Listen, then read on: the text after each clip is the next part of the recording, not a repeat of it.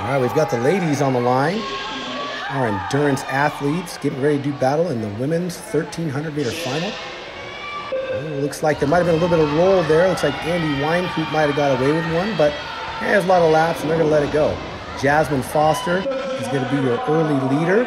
Chelsea Legault behind her. Allie Fanner in that third spot. They're going to cross the timeline now, 12 laps. And Chelsea Legault wants to control the pace. Started behind her. Jessica Brooks making a nice move all the way to the third spot. Oh, now she goes all the way to the top spot. 11 laps to go. Legault says, no, I'm going to control the pace. And she is going to do so. It's going to be Legault. Oh, there goes Corey Stoddard moving to second. Janet Jones in the third spot now. 10 laps to go. It's going to be Legault. Jessica Brooks now with a move into the third spot. And Janet Jones is going to take that third spot right back. And they're going to cross the timeline with 9 to go. It's going to be Legault, Stoddard, Janet Jones, your top three. Chelsea looks like she's very comfortable up in the front. Oh, that's a nice move by Jessica Brooks. She's going to go from the fourth spot all the way to the second spot.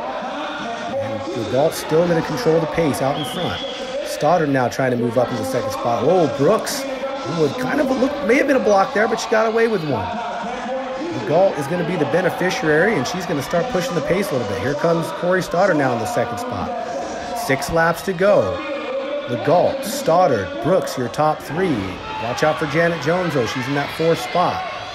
Here they go. 5 laps remaining. It's still Legault, Stoddard, Jessica Brooks, your top three. Looks like this lead pack's going to put a little bit of a gap in front of the rest.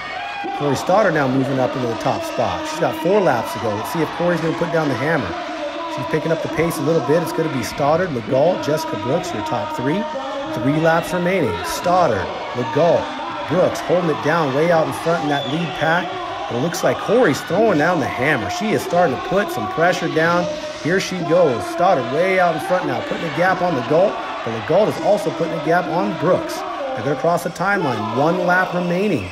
Barring any major crashes, Stoddard's way out in front. Legault's out in the second spot. Brooks in the third spot. And that's how they are going to finish. Stoddard, Legault, and Jessica Brooks, your top three on the podium in the ladies' 1,300 meter.